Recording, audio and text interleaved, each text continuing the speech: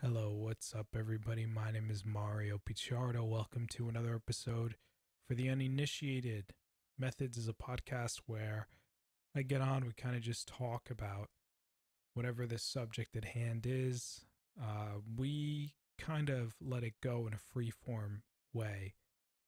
I don't come here with a script, it's not filtered or censored, it's raw. And we're just going. So let's jump into it. Last time that we recorded, yesterday, there was um, really a discussion around media and the role that media plays in determining what people are talking about. Whatever we see on the media, whatever we don't see, really determines what gets covered. What's on people's minds? What are the conversations people are going to have at work, with their family, with their spouses, with their friends, concerning politics? Things have gotten so polarized recently in the news and TV over the last 2 years, really ever since the president got elected. Everybody thought, well, it's going to be Hillary. Everyone in the back pocket of the Democrats thought that she was going to win. There wasn't going to be any issues. And then ever since the election, there's been nonstop negative news coverage of, this president.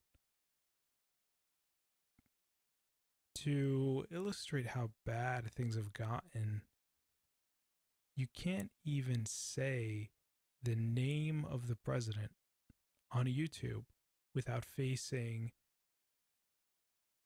penalties.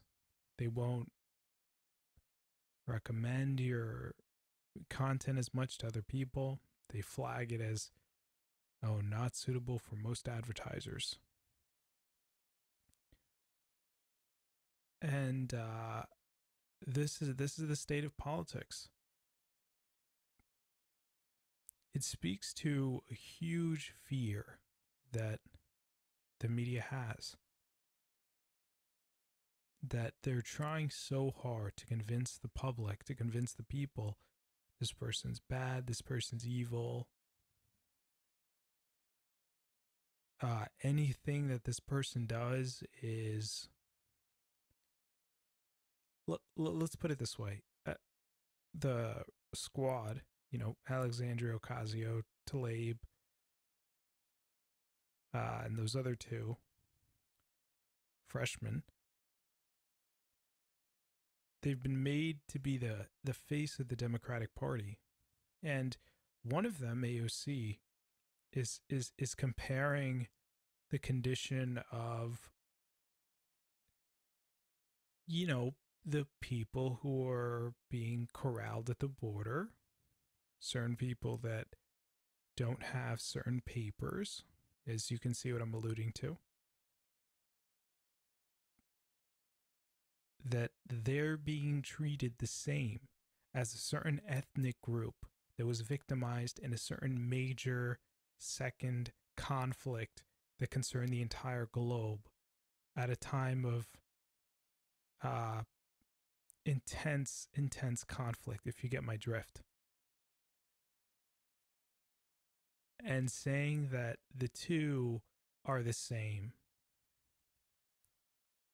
that the conditions of people who try to sneak into this country is somehow the same as atrocities committed during that time, during that period of time. Because this is how polarized things have gotten. They've called this man the worst possible names in the book. He's been demonized. He's this. Well, I mean, they've stopped short of calling him Satan himself. that this person is Satan, this person is some, incarnate evil. And as I was reading Saul Alinsky's Rules for Radicals, this is a subject that constantly got picked up. This idea that you want to make your enemy appear to be evil. You want to draw a clear distinction between your side and the enemy side. And in this case, our side is the side of justice. We fight for morality. We fight for everything that is well and good and honest. And we are ideologically correct. And our opposing enemy are heartless, evil, incarnate devils. And that's the game that's really played. And so you're either on our side of the fence or you're on their side of the fence, and there's no middle ground. And if you're somewhere in the middle, well, then you're in the enemy side because you're complicit, because you don't do anything, and we hate you and we want you to suffer the same fate. And the propaganda doesn't stop, but it speaks to the fear on that side, that they would reveal themselves by taking all of their media outlets and pushing this rhetoric against the opposing side. I've never in my life, and I'm sure many other people feel the same way, never have I seen this kind of polarized propaganda trying to, and it's worse than propaganda. They post things, the Washington Post that posted a story whose headline said that the president was urging unity against whatever was going on. People on the left just sort of freaking out, and they condemned the New York Times. People canceled their subscriptions on social media, and they were saying, they were really saying, how dare you support this person who is evil? Because the people who are on this side ideologically, they actually cannot actually understand that there can be good sides to a person. To them, this person can and only is evil, and any attempt to paint this person in any other possible light is, quite frankly, untrue, and it is shameful. And that's even the words that were used.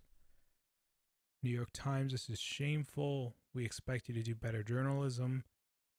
And of course, their definition of journalism was whatever is in agreement with whatever they're saying.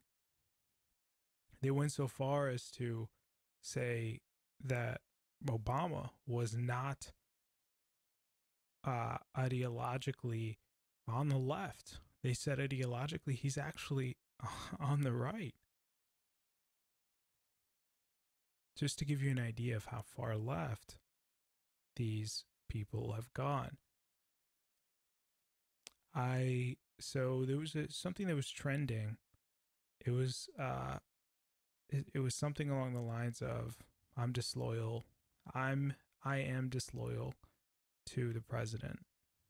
Something along those lines.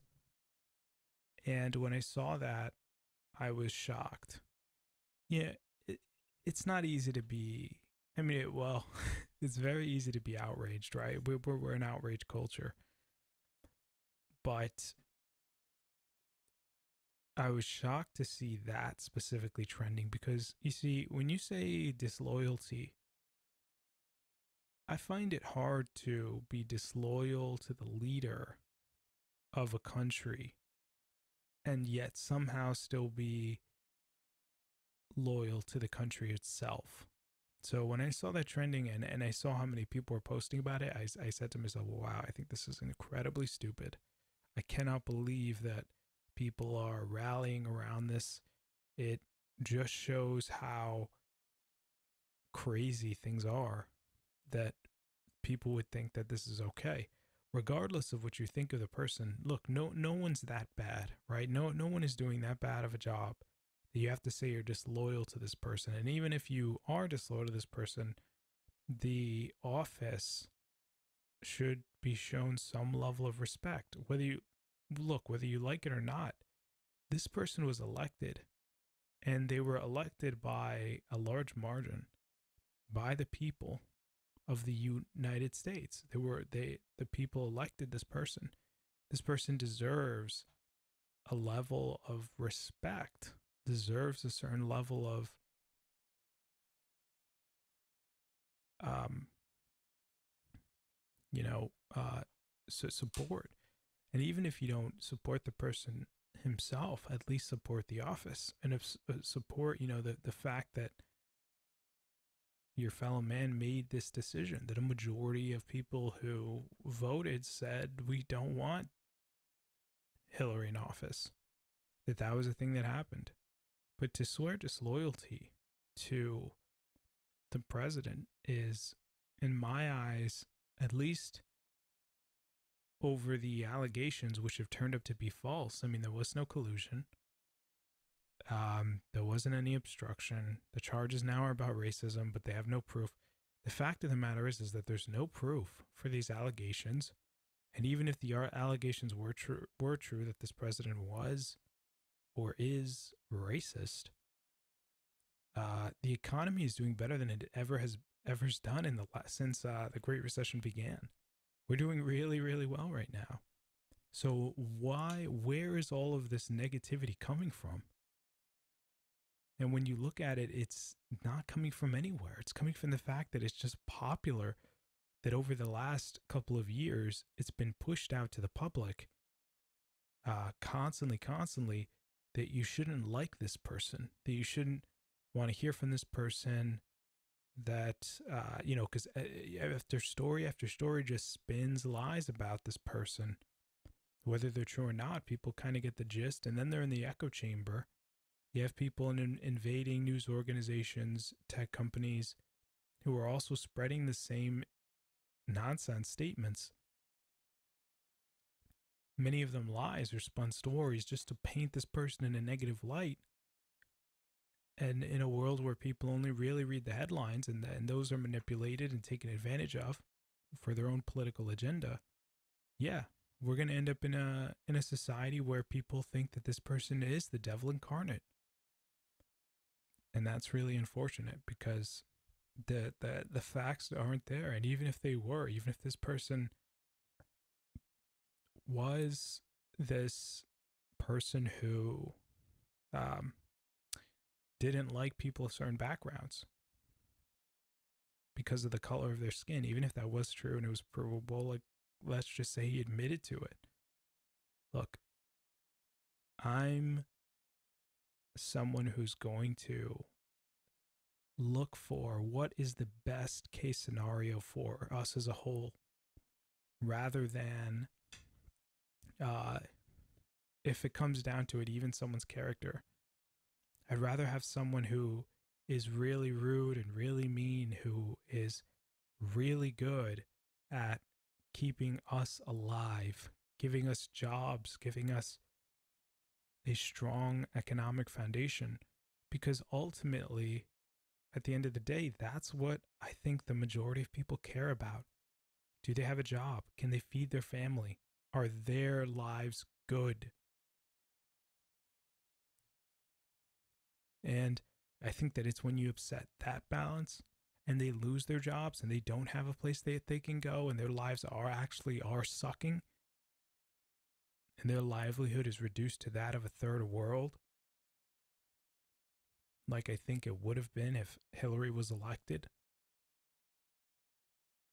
then, well, I think people are going to care more about that than if this person doesn't like people of a certain skin color. In fact, I don't think it's completely silly, but I think it's just silly how demonized someone is. And look, let's all be honest, all right? Everybody's at least a little racist. Okay. I don't think that there's anybody out there who's completely 100% doesn't see skin color. And you know what? That's fine. That's human to have some level of tribalism. That is a human thing. You look at someone, you say, oh, that person looks like me. You feel at least a little bit subconsciously connected to that person. Scientific studies have shown, when someone looks like you, you feel a closer affinity to them.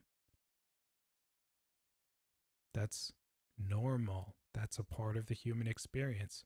So, no, I don't care if this person even hated people from my background. As long as people from my background were given a great opportunity, if they're doing better under this person than they ever have been economically, I care about that. Is he actively putting roadblocks out there against people of my background so that we can't do well? That's what the left would have you believe. But it's not true. If anything, that they've shown their colors and they've shown themselves to be disingenuous, to be liars. And I think it's really hurt their credibility in the eyes of the general public. I think that there are a lot of people out there who will never trust the news as it exists right now. I think there are a lot of people who are not going to go to the Washington Post, to the New York Times, to any of these major places, because at this point in time, they see the level of bias, the level of dishonesty. And thankfully, the president calls it out so that people can see it for what it is. These people are a bunch of liars. They lie constantly. And we shouldn't be just out there giving them our time. These people haven't done enough to warrant getting our time, getting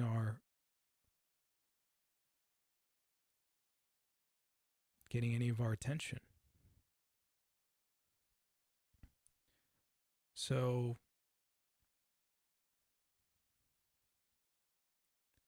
that was something that was bothering me. I was also on Twitter. I like to respond to a lot of the conversations that are happening on Twitter. To a lot of these stories, some of the stories that come out from the Washington Post, New York Times, where they're kind of just writing stories that are like, oh, the president did this, which was bad. Like, for example, just recently, the president made comments surrounding Jewish people and saying that they shouldn't support Democrats because the Democrats, like the Somalian one from the squad, she was saying that we shouldn't provide aid to Israel. And Trump said, well, there we go. I tried not to say his name. I said his name. Now this episode is also going to be removed from the suggestions and stuff like that because YouTube is so all about their censorship. That's fine. I'm not going to edit it out.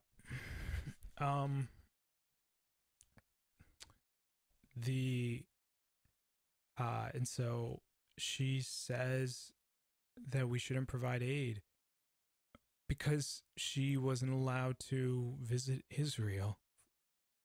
And the president says, well, you see, in light of this, it's foolish for Jewish people to vote Democrat. And because clearly they don't care about you, they don't care about Israel. And they took that statement of him saying Jewish people are foolish, and immediately these, the Washington Post, the New York Times, they run their pieces. Oh, Trump says anti-Semitic comments, racist. When literally less than a week ago, when the squad was saying this, we're saying how bad Israel is because they didn't let them go there. and even before, because the media is complicit. They did not call them out as anti-Semitic. The Squad. No, why? Because they're Democrats. Because they're prominent Democrats. Because they're complicit. Because they're so biased that they think that one side of the aisle literally can say whatever they want to say. And even after they've said that we should restrict aid or not provide aid to Israel, they're still not getting covered in a negative light for that. If you can believe that. Just Trump. For the one comment that he made, that's insane. That is actually crazy. That's the level of bias. That's the level of dishonesty that we're dealing with. There's been no coverage of the Portland violence from Antifa. No coverage.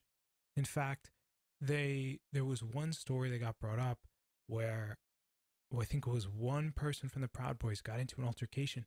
That story was talked about. That story was published. But none of the stories from the other side of the aisle. And you really have to wonder and sit here and think and say, that is a little odd that one side is going to be covered and the other side is not going to be covered. I'm not going to be exhaustive on the point, but it's there. And whatever the reason is, if you want to say it's just the employees, that they're radical, as Tim Pool says, he's not a big conspiracy guy. He doesn't think that there's much, of a group of people, trying to actively do this. Well, I don't know about that. I think, Silicon Valley particularly is a big echo chamber, and everybody's ideologically has the same beliefs over there. I think a lot of the people who are getting into these, San Francisco, West Coast, Seattle offices, Portland offices are pretty heavily Democrat. The people who are getting into these prominent positions. So, whatever the reason is, I mean, the reason is more arbitrary. The important thing is that it's happening. Whatever the reasoning is, the fact of the matter is that the cultures, the societies, remember the one ex-Google employee came out and said it is hostile, that the workplace is hostile against people who have conservative ideas. Well, what are you really supposed to say about that? Is the company not responsible for the conduct of its citizens and the conduct of its employees? And I think that when these heads of big corporations end up going to Congress, the one thing that they always say is, oh, but we have so many employees, XYZ. Well, your company has an incredible amount of influence. I'm sorry that you have however many thousand employees, but you have to make sure that your 1,000 or so whatever employees, Google, I know I'm underscoring it. They actually have way more than that. I'm sure it's around like tens of thousands, and a lot more in some cases.